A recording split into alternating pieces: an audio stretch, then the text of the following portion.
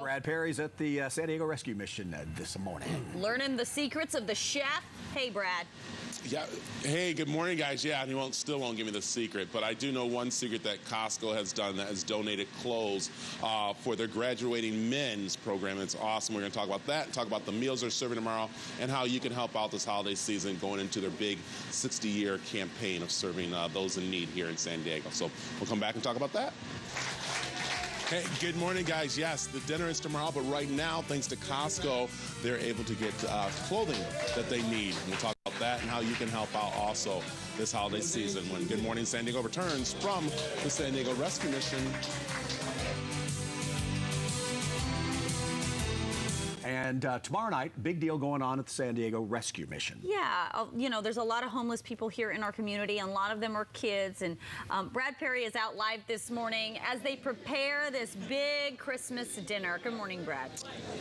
Good morning, you guys. Yeah, David, Lisa, they are. Tomorrow, they're looking to serve over 1,700 meals to those off from the street. But what the Rescue Mission's doing today, right now, Herb, is something great. And that is, of course, we're hearing over the speaker. Yeah. But these men are getting new clothes thanks to Costco. Yeah, thanks to Costco, we gave men's pants and work clothes, and lots and lots of sneakers here. So we are blessed by the donation from them. But everybody here, of the 200 men, they're all going to get something. Yeah, let's talk about what the Rescue Mission does, because it does a lot for those men and women needing that extra hand. Well, you know, we're a spiritual mission, and we try to bring people to a sober and spiritual life, leading them to Christ, and teaching them how to live a godly life. So for many of these guys, I just told a lot of years sometimes before they've had a sober Christmas. So they're in community here with people who support them, kind of try to teach them how to get back on their feet, get back into society.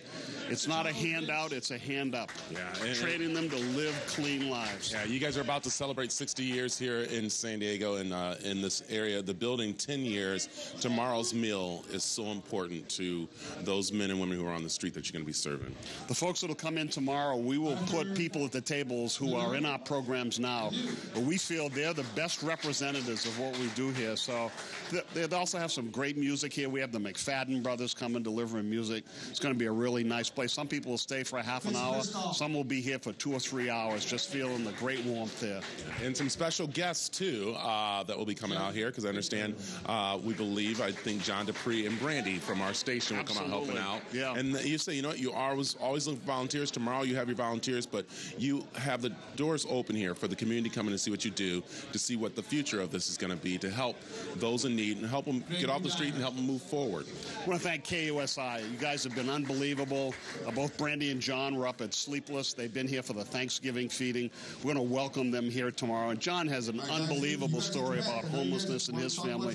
So you guys know the deal. I'm proud to have you here. And this is going to be a wonderful day tomorrow. Our staff had so much fun tomorrow. It's a real happy day for us, too. I like that. Well, I'll tell you, Leslie, again, great things they're doing here. We have information on KUSI.com, how you can help out with their big 60th anniversary coming up and their giving campaign.